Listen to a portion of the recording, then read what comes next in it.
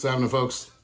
Check out Rashad out here at Action Sports Bar and Grill, Kent, Washington, with another Follow Me to Work.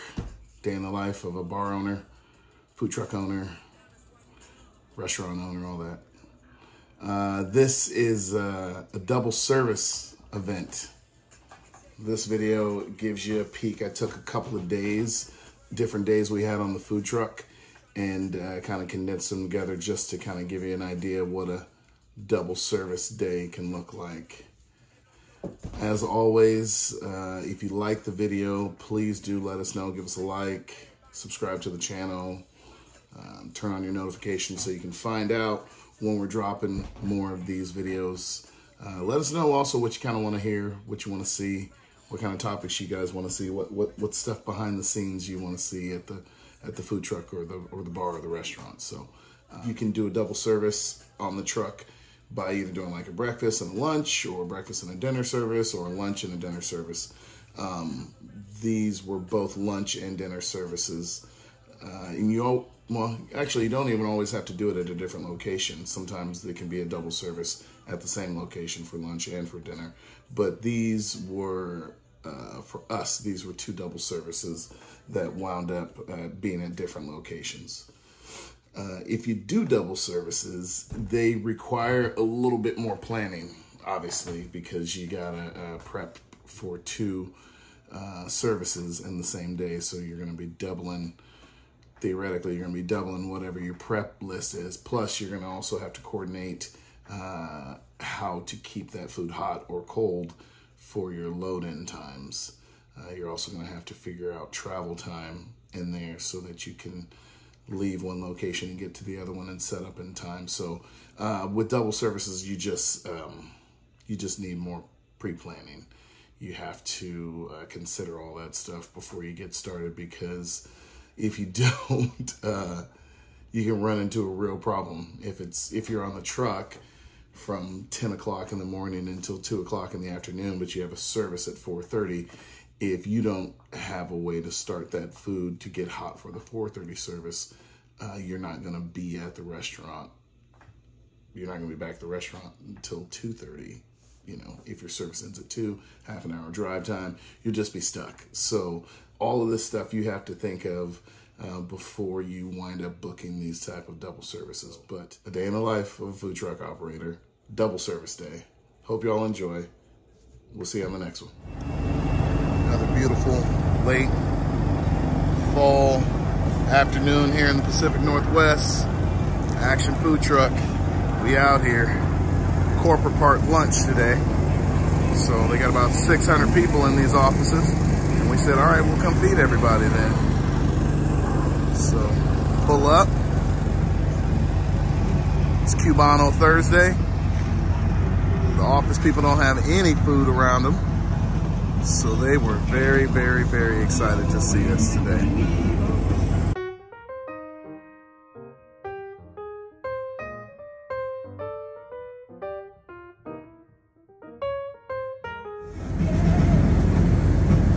Still selling Mama Tate's treats, of course. Got her white chocolate chip cookies and chocolate chip cookies in there.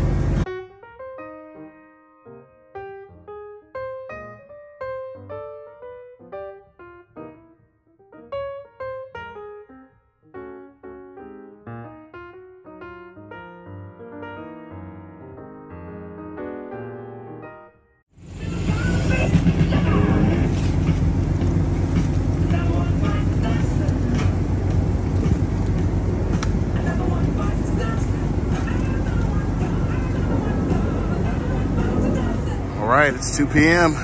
Just finishing up our lunch service. Doing a double service today, so we got to close up shop, get everything buttoned up, back to the bar, reload food, because in 2.5 hours we start our next service for dinner tonight down in Auburn area. So, you know, we keep it moving, baby. That's what we do. Good service. A-team is inside doing work.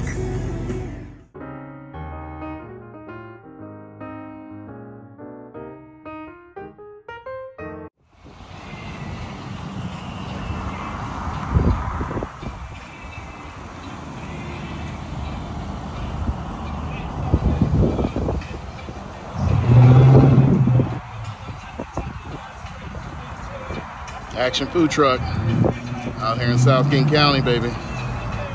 Beautiful sunset. About to do service at a new venue, Top Down Brewing. Just a stone's throw from the mountain.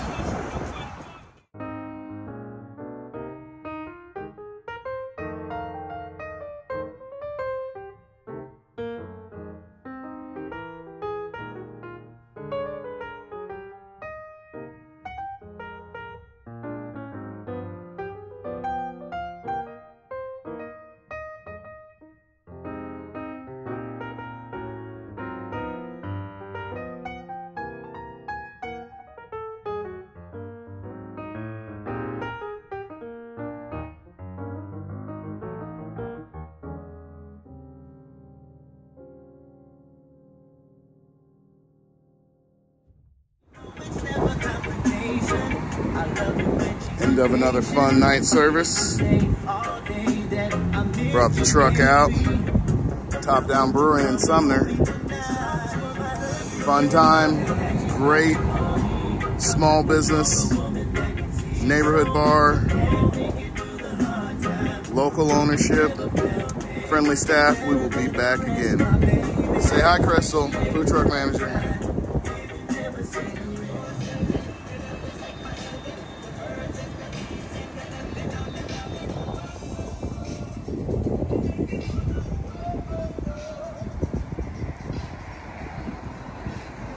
Finishing up another service out here in Sumner. First time in Top Down Brewing. Had a blast. Very cool service staff, very nice people. Neighborhood vibe, everything we're about.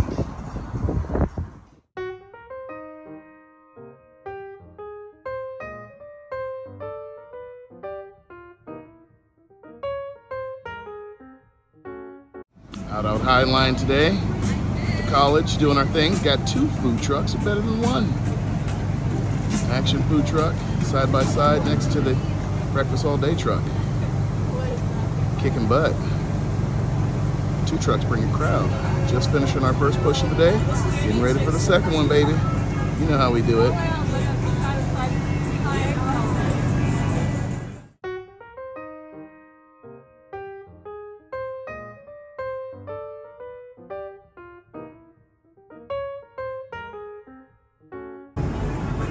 Cold winter Seattle day. Perfect for some soup and grilled sandwiches and for breakfast all day. Always a good time. Double service today. Starting at Highline, taking care of their student body. We already took care of the first push. Waiting for the next classes to end so we can get to our second push. Operating today next to the Breakfast All Day food truck.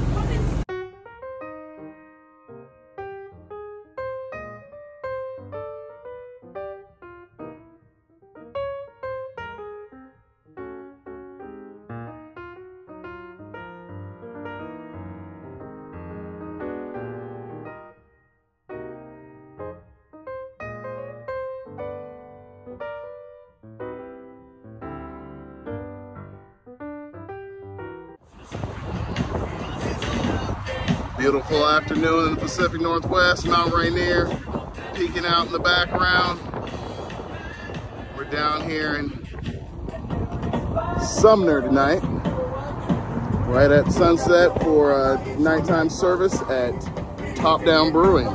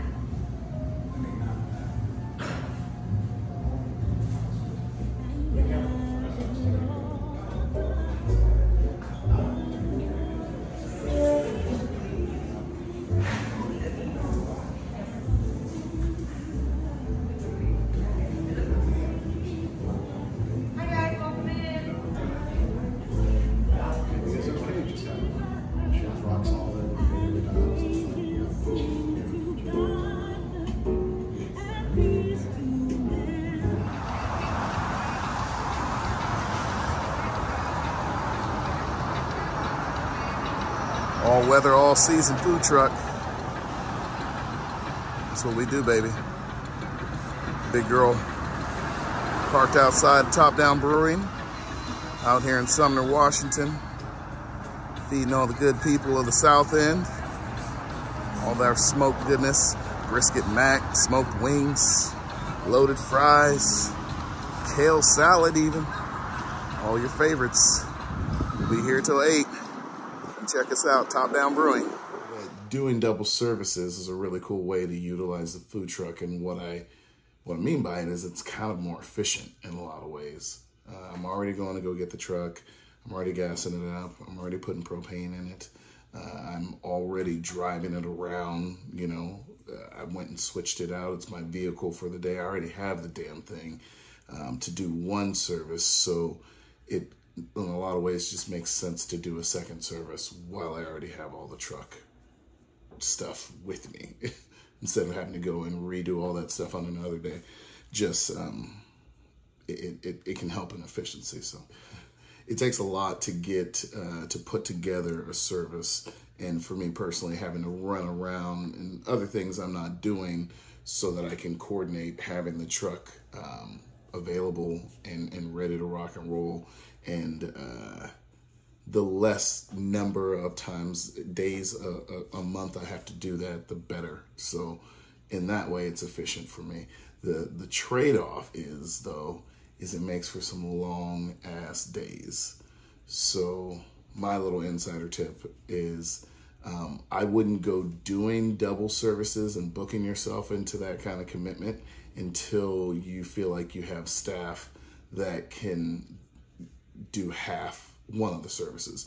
If you can split the services, in essence, up between 2 different shifts, like if you have an AM, you know, truck person with you or 2 with you, and you can also have different PM truck people or front of the house truck persons, it will just make your life a whole lot easier, because if not, you're going to burn yourself and your people out, because those double service days are long.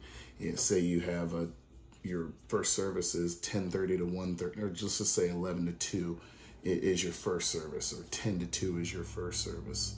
And then your second service is 4 to 7 p.m. All right, well, if you're prepping and getting food hot in the morning and you're going to load it out in travel time, then you're looking at least 9 a.m., if not 8 a.m. to be there to get this started. And then if your last service is over at 7 p.m., conservatively drive time and clean time, say you're looking at 8 p.m. Okay, well, now you're looking at 9 a.m. to 8 p.m., and that's a very, very, very conservative estimate, because most of that stuff can't be done in a half an hour. So the point being is that it's efficient. You got all the stuff out, and you already got people scheduled, and you kind of get a 2-for deal by doubling these services up. That's great. But the trade-off is it's going to be a long day. So just get your mind wrapped around that. The cool thing about these services, though, is that it is a really nice way to sell your product. You know what I mean? We've had $1,500 lunches. $1,500 lunches pretty regularly for us at some of our corporate places, and that's a great lunch. You know, but the bar and the restaurant, you know, typically does about 3 times that much in a day. They're different businesses, but, you know, just comparatively, the trucks don't typically compete with what the bar is doing. Unless you're doing double services. And so that's the cool thing about it. We've had double services days where I've actually made more money sales-wise on the food truck than I did at the bar. And so it is a really kind of powerful way for us to expand and not technically just be one location. And that day, it felt like we were 3 locations, and the sales kind of supported it. The truck went to 2 spots. The bar and restaurant was obviously at its spot all day long. So there is some upside to it. And if you were going to grind and put everything you had into it and set yourself up for burnout, then you could try to do it without staff. But I know the goal for us going into this year, we're not there yet. Our goal is to get to that point where we have staff enough to be able to split these doubles services into 2 different sets of staff to work them. So the exciting part about that for us is with the next truck coming online, theoretically, you should be able to do this with multiple vehicles as well. So multiple vehicles doing multiple services in a day. Obviously, we're still learning. We're, a relatively new food truck. Even though we have tons of restaurant and bar industry experience, we have a ton to learn still in this food truck game. So I'm looking forward to that.